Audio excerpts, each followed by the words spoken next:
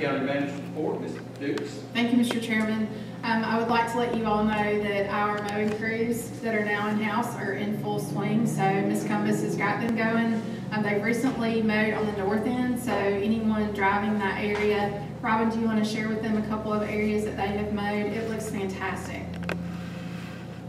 We are actually divided into two crews on the north and the south. We have a route system, if y'all would like us to share that with you, so you at least know the direction you're traveling. But so far, we've only heard positive things, feedback. The leaders being removed before we mow. Most importantly. They were mowing Hickory Grove Road today. They look good, mowing looked good, and what they were leaving behind them was good. Good. Good. Glad to hear it. Thank you, Robin. Next, we have received a request from a citizen to hold an abortion rights protest in our parking lot on Saturday from 10 until 1. That request has been referred to Sheriff Paulk and remains in his office.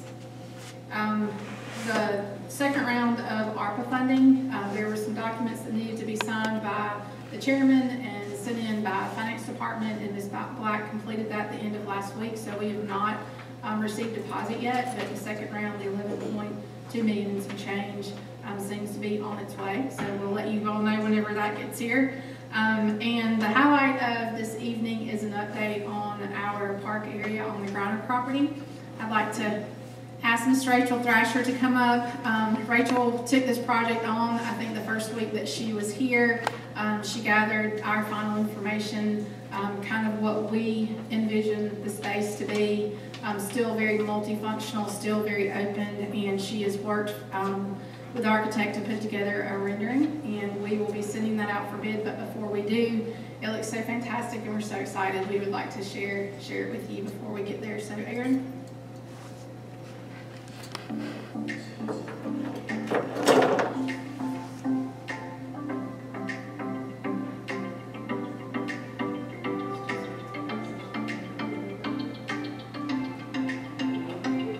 Rachel, you want to tell them a little bit about what they're looking at? Absolutely. So what you're looking at currently is the parking lot, that's the side that's going to be on the north end at Webster and Ashley Street, and then moving into the green space. The big building behind you is what we are in right now, so it's the Admin Court building. So it kind of gives you a view and a perspective of what that space is going to look like, looking towards the south. There you see there are food trucks there. So we have worked in the capability for food trucks to be on the south end and the north end of that parking lot. We can use those for all kinds of events and different things. There's fencing that surrounds the entire property. So it all looks very, very streamlined and very nice, and also goes with the footprint of downtown to kind of extend the boundaries of that. What you're looking at now is not final. We're making a few changes there, but there is going to be some public art and some interactive opportunities for the public to get back in there, and also give Lowndes County a way to utilize social media to our benefit and people interacting with the things that we have. All of the landscaping you see has been done working with a landscape architect from ASA, so it's all things that will grow very well. They'll be hardy, they'll be green. There is that white fencing. There's a couple properties behind that we do want to protect, so we did the white fencing up there with the iron fencing running around the rest of the property. And then there you see Ashley Street and some of the properties across that kind of gives you a perspective of what this is going to look like in the grand scheme. And then when we finish, you'll see a night view. Coming back down, you'll see a night view, and it kind of gives you an idea of what this could look like at night with some creative lighting.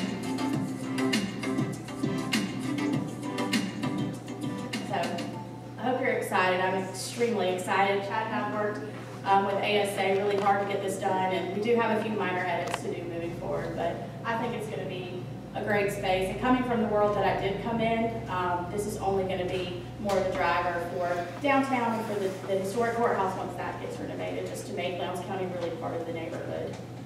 Good. So, thank you. Fantastic job. During our budget meetings, I did make a request to the sheriff if he had some office space to provide the coroner And he did, so the coroner's office is gonna temporarily go into the sheriff's office, and we're gonna be able to tear down the old house that's closer to the Lee Street side on Webster, so that that parking will go across. If you notice in this rendering, that house was not there, so it's dilapidated, it needs to go, it's got some issues, so that will be torn down as a part of the project. And then where you saw the white border fence that will buffer those homes that are still on the property that face the Lee Street side, there will be AV equipment, things like that there, so that you may have noticed before, the movies that would be on the historic courthouse square. It's a little hard to do that because of the light infiltration and the noise, so there will be power that goes in there. So if we wanted to bring in some entertainment or we wanted to do a movie there, there's room to set that there and be able to have all the connections and plug that in for that flexibility. Right. So I hope you all are as excited as we are. Oh, yeah, that's right. Ready to get it done? That's it. Commissioners, we do have one citizen